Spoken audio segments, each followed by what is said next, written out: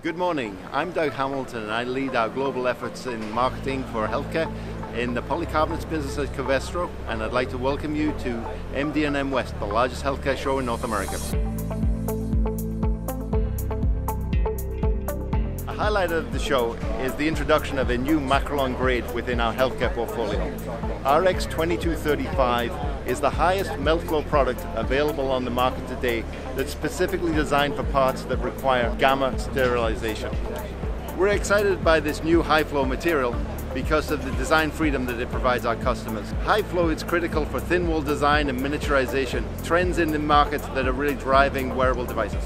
On the booth, we're presenting a concept designed by Covestro, demonstrating the future of connected digital health. This concept combines Macrolon polycarbonate with direct coating polyurethane.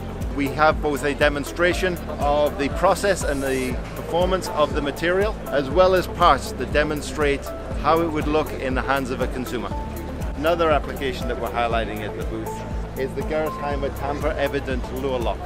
This application, made out of APEC, withstands steam sterilization up to 143 degrees centigrade and meets the needs of the customer to be able to determine whether the medication has been tampered with.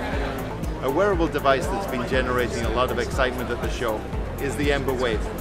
Launched at CES, this product leverages Macrolon in a unique user interface that uses color to demonstrate either cooling or heating performance. Thank you for joining us today to learn more about MD&M West and how Covestro is bringing life-enhancing solutions to the healthcare market.